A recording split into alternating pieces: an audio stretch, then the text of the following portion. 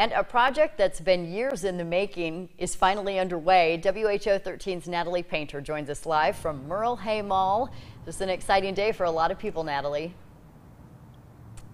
Yeah, Aaron and Janae, after about 3 years of planning, everyone involved is excited to start construction on the old Yonkers building over here at Merle Hay Mall and turn it into the new Buccaneers Arena.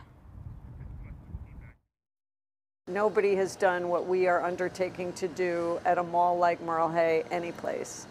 And so what we are doing in the Yonkers store and what the groundbreaking this afternoon will start is the construction of a 3,500 seat multi-use arena.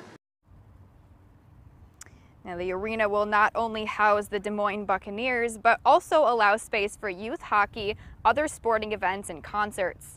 Old and new businesses in the area say they will benefit from the crowds this will draw in, and the president of the Buccaneers tells us this is a unique opportunity, and they think that the people not only from the state, but from all over will want to experience these new additions.